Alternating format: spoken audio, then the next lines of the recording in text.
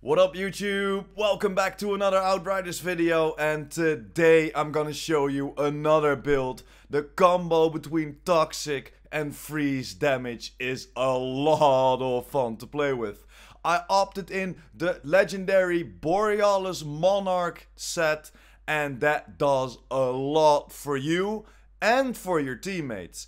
This build holds up a solo CT15 and also can help out your teammates when you are grouping up to take down those CT15s. Thanks for clicking my content, really appreciate you joining me, and if you like my Outriders videos and want to help the channel out, smash that like button and hit that subscribe button with that little notification bell next to it to keep informed whenever I post new videos. But are you ready? Let's go!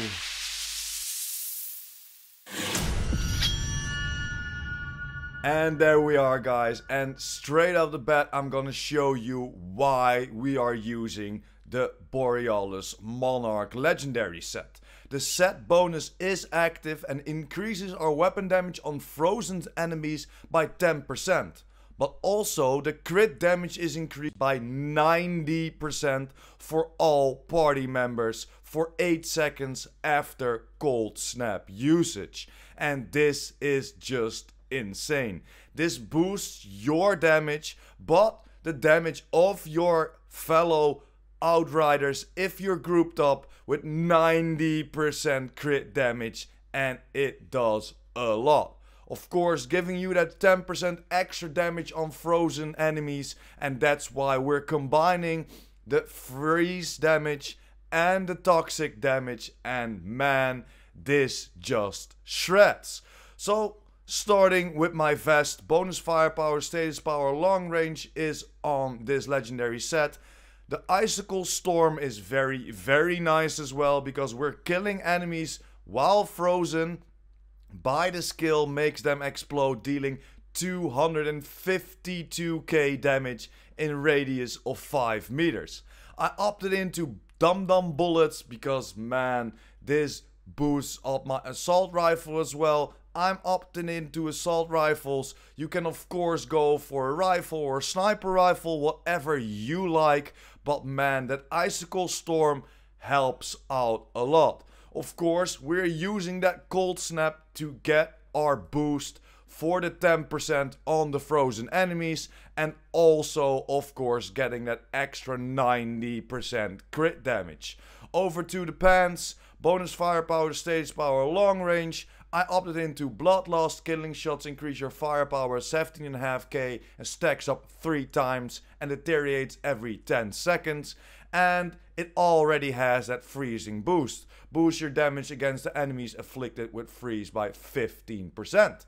And then I went for the gloves because I wanted some other headgear. I wanted to opt in some different things, so I went for the gloves, giving us some max health, cooldown reduction and long range damage. Because I'm using that tactical AR, I would love to stay at long range, so I opted into long range, and of course the cooldown reduction to get our skills back as fast as possible. So for example, for our cold snap usage, we can get it back faster, and therefore we can get more damage output with that 90% extra crit damage. Shatter already on there, dealing 25% more damage against enemies afflicted by freeze. And then of course with the combination that I went for freezing boost, this already gives me a 40% damage upon enemies who are frozen. Doesn't really matter if my skills are freezing them or if my cold snap is freezing them, I'll always get that 40% extra damage upon enemies while they're frozen. And I opted into the tier 3 mod, Sharp Eye, killing enemies while aiming down sights grants you 16k firepower for 20 seconds and also stacks up 3 times. I'm always aiming down my sights, especially with the Technomancer. Of course, you want to get at a distance, then take them out, so Sharp Eye is one of the best mods to go with. Then for my other pieces I just went for toxic lead. I still want to get those toxic rounds, the blighted rounds, infinite. And that's, in my opinion, toxic lead is one of the must-haves on this build if you want to combine the toxic and the freeze then, of course. Firepower, long range and close range on there, and I chose for damage absorber because yeah, we need that armor, or at least I need that armor. Over to my headgear, and I opted into ice component. And this is another big thing on the build because the turret inflicts freeze instead of toxic now, and I'm still wanna opt into that blighted turret.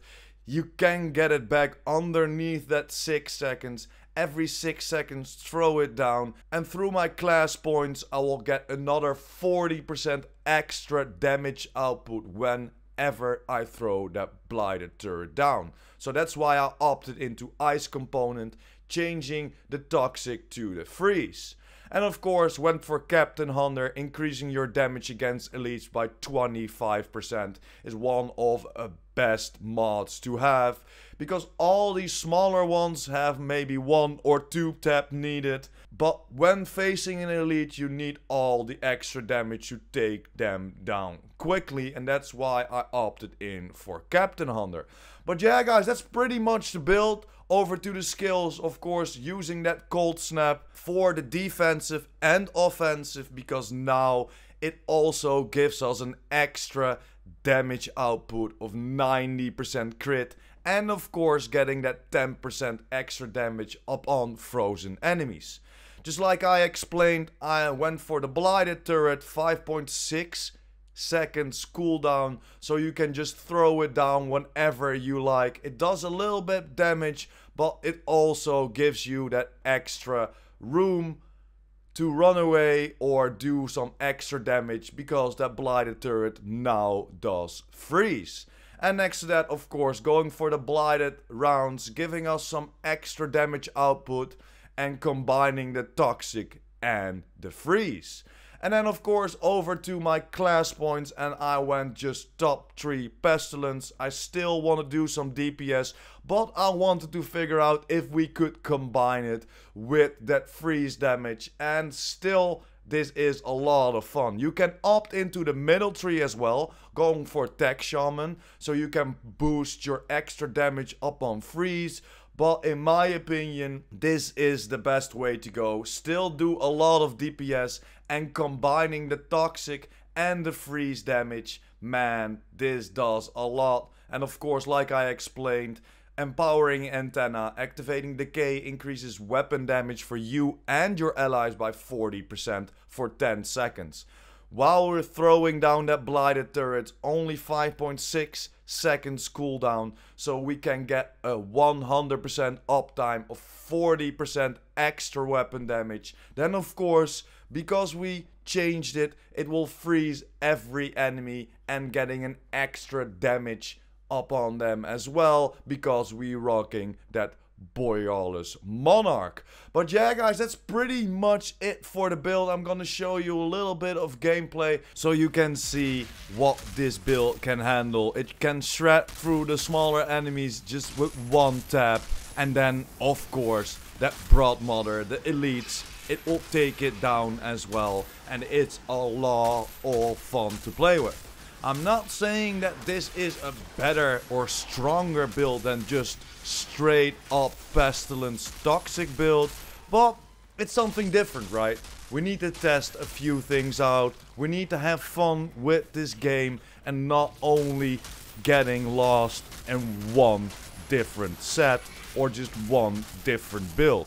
I made this because I wanted to know if this is viable as well. Combining the toxic and the freeze upon enemies is a lot of fun, and yes, it does hold a solo CT15, and it does boost your allies with that 90% extra crit damage for over 8 seconds after cold snap usage, and that is just huge. That's why I wanted to show you a little bit of gameplay showing you that this build can hold a CT15 even solo. But yeah guys, that's pretty much it for today. Thanks for watching, hope you enjoyed. Don't forget to smash that like button and hit that subscribers button, and of course the notification bell.